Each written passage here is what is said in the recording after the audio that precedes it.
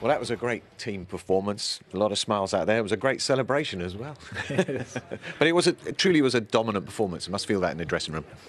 Yes, definitely. Yes, it was not an easy game because I think they played well in the first half, but then we kept the intensity high, really high, and we were dominant and confident. So that was Goal great. at the weekend and a goal here tonight. You're enjoying time at Chelsea. Yes, definitely. Yes, I'm feeling good.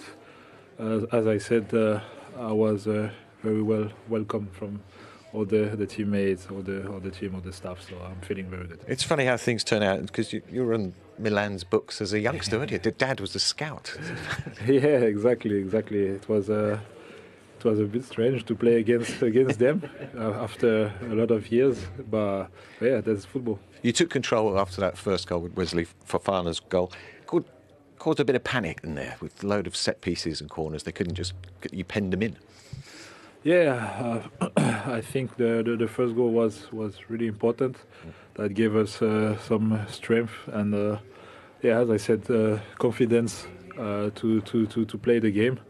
We knew what we had to do against Milan because they have great strikers as well, and I think the defenders made an incredible job today, so that's good. And you went up a gear in the second half. Results like this, they bring the squad together, don't they? With new manager, players like yourself, it kind of bonds everybody. Yes, definitely. Yes, I think it's easier when you win games.